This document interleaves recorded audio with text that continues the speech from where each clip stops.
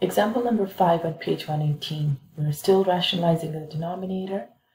In this example, you'll see that the denominators are appearing to be a little bit more complex than the previous one. So let's take a look at different strategies as to how we can tackle these denominators. So the first denominator here, you'll notice that has a coefficient as well as a radicand. So one of the ways that we can do this is, think about, I only need to rationalize the radical part of this number, which is root 7. So I will only multiply with root 7, both the numerator and the denominator here, which means in the denominator, there's already a 3 times a 7. So root 7 and root 7 ended up becoming 7.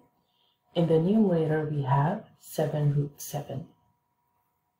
Now this will end up becoming 7 over 21, or you can just reduce the 7 and 7 right away. Either way, whichever way you like to do this, you know that this will end up becoming 1 over 3 root 7. So one way is to look at your monomial and only multiply with the radical part. Sometimes you forget that, and you may actually end up multiplying by the entire denominator. It's okay. You could do that as well. What will be the difference at that point?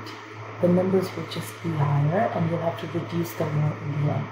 So here you will end up getting 21 root 7. In the denominator, the 3 and the 3 will give you a 9. And the root 7 and root 7 will give you 7. So you'll notice that this is a whole number 3 and 3. So that does become the 9. Root 7 and root 7 just become a 7. Okay? So what will happen to that one? It will become 21 root 7 over 63, which again reduces down to just 1 over 3 root 7. So we get the exact same answer. This just have higher numbers in them. Okay? Same thing, talking with bigger numbers. If you look at example number C here, part C, you'll notice that you have really big numbers. So if you went ahead and said root 72 times root 72, and then think about it, 12 times 72, that's like big numbers. So you have a few different things you can do here. One could be to simplify 12 and 72 first, right? Get them to be in more simpler radical forms. Or you could divide 12 and 72 if it's possible. So both these strategies are available to you guys. The idea is to make your numbers smaller. Okay? So you could convert this to root 4, root 3, make it simpler, convert this into 36 and 2, make it simpler. The second strategy, which I'm going to use here, is I'm going to just simply reduce them. So the 12 and 72 actually reduce each other. This goes into 1, and this ends up becoming a 6. Okay, so this definitely made my numbers 3 and over root 6 much, much smaller, right? Much easier to deal with. So then I will be able to rationalize this by multiplying both of them by root 6. This becomes 3 root 6 over 6. And now the 3 and 6 can reduce each other, so that ends up becoming 1 root 6 over 2. Okay?